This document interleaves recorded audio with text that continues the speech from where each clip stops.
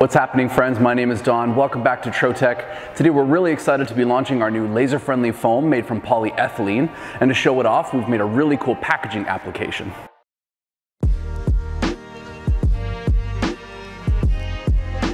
We started by 3D printing our object using a MakerBot we got from Proto 3000.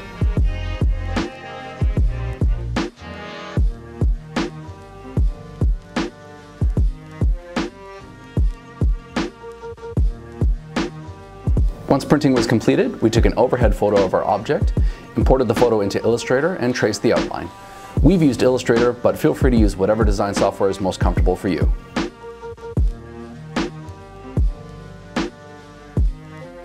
One thing to bear in mind is that for the trace, we've used a generous contour of 0.1 inches to ensure the fit we're looking for. We then measured the dimensions of our case, as well as the radius of the corners, and then adding the dimensions and the trace to our design, we cut the foam in the laser to fit. For this project, we've used the Trotec Speedy 360 with the 80-watt laser. This 4-pound polyethylene foam is a firm, closed-cell foam, mostly used for packaging, lettering, product spacing, and shock absorption.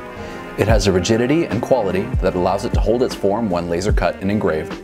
It comes in a thickness of 1/2 inch and a sheet size of 24 by 48 inches.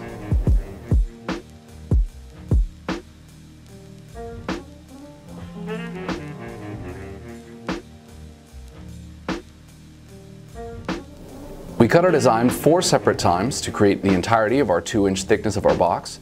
We then glued them together using a 3M foam spray adhesive and placed a heavy object on top to ensure a good tight seal. Once the glue had dried, we then placed it inside of our box.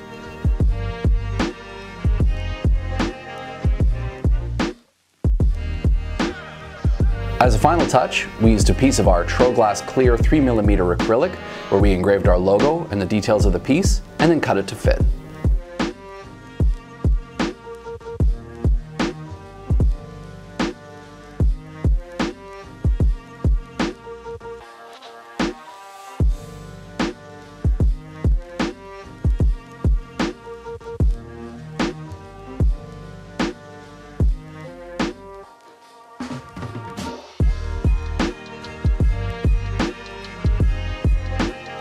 Thank you guys so much for watching. Be sure to like and subscribe and to look forward to more videos using our new Laserable foam.